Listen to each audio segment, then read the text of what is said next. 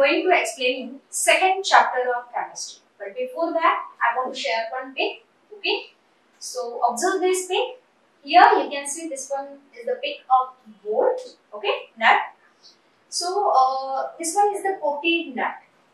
But when this nut comes in contact with the surrounding conditions, means gases, or when it comes in the contact with chemicals, so after that what happens? This reddish brown deposition which takes place on this nut. Okay. So it is because of the action of the surrounding medium on that nut. So in simply we call it rusting or we call it corrosion. So today I am going to explain you second chapter of the chemistry, that is metal corrosion and its prevention. So in this topic today, first of all I will explain you about what is corrosion, and after that types of it. So first slide, in that I will explain you about definition of corrosion. So what is corrosion? So it is basically a process of decay or destruction of the metal. Basically in that process what happened? Destruction of the metal takes place. How? Through an unwanted chemical or electrochemical attack. Okay. So that destruction of the metal which takes place through an unwanted chemical. So in the surrounding medium unwanted chemicals present, or because of electrochemical attack also by its environment or surrounding. So we call it corrosion. Again I will repeat this point. So corrosion is basically a destruction of the metal takes place. Metal gets reduced. How? Due to the surrounding medium, due to the surrounding chemicals, and that chemicals comes in contact with that particular metal and the rusting takes place on that metal. So with the help of one example, I will explain this. So first example is formation of reddish brown film on the surface of iron. So in the first slide, I have already told you about this one. So basically in case of iron metal, what happened? Due to the surrounding condition, due to the surrounding media, reddish brown precipitate which takes place on the surface of iron. So we call it rusting of iron or corrosion of iron. I want to give you second example which is regarding to the copper metal. So in that case what happened? Formation of greenish film on the surface of copper. So when copper metal comes in contact with the surrounding conditions or chemicals, so what happens? So on the surface of that copper, greenish film formation takes place. So these are the examples of the metals. So when that metal comes in contact with the surrounding media, so corrosion takes place on that particular metal. Okay. So in next slide, I am telling you about types of corrosion. So which are the types of corrosion? So basically two types of corrosion. First one is atmospheric corrosion and the second one is electrochemical corrosion.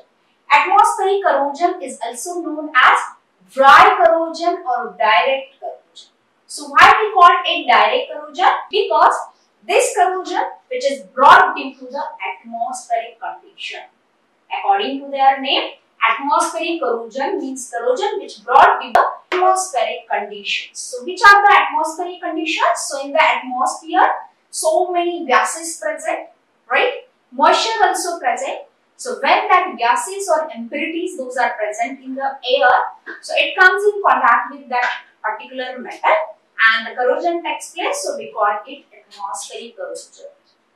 We also call it direct corrosion because in that case what happens? Metal directly comes in contact with the surrounding conditions. So direct reaction takes place in between the metal and the surrounding conditions. So that's why we also call it direct corrosion or dry corrosion also. Now I am telling you what is immerse corrosion. So immerse corrosion, it means the corrosion brought when the metals are in contact with any liquid medium. So that particular metal comes in contact with the liquid, or there is a liquid conducting medium is available. So in that case, immerse corrosion takes place. This type of corrosion we also call it electrochemical corrosion or wet corrosion. W-E-T, wet corrosion. So in that case what happens? That metals comes in contact with the liquid medium, surrounding medium which is in the liquid form. and the corrosion takes place, so we call it immerse corrosion. Now after that, this atmospheric corrosion having again subtypes. So in next slide, I will explain about the types of atmospheric corrosion. So which are the types of atmospheric corrosion? So for the conveniency purpose, we have divided it into two types. So which are the two types? So first one is corrosion, which occurs due to the presence of oxygen, and corrosion which occurs due to the other gases. So just for the convenience purpose, there are two types of the atmospheric corrosion. So first one is corrosion which occurs due to the oxygen, and another one corrosion which occurs due to the other gases. So one of the example I will explain corrosion which occurs due to the oxygen. So example is 2M. What is M? So here I have used M letter to denote metal, because in this topic we will discuss about the corrosion of the metal. So for the metal I have used M letter used to represent the metal. So when this metal comes in contact with the oxygen, because now I am telling you about the corrosion which occurs due to the oxygen gas only. So when this M, that is metal, reacts with the oxygen, so after that there is a formation of metal oxide, or in that case what happens? On that particular metal, oxide layer or oxide film is formed. So we call it corrosion which occurs due to the oxygen. So basically oxygen comes in contact with the metal, so oxide film or oxide layer which is formed on that respective metal, so we call it oxidation corrosion also, because reaction takes place because of the oxygen. Now I am giving the example of other gases. So in that case example is N. Again that letter I have used to denote the metal. So when that metal comes in contact with the Cl2, what is Cl2?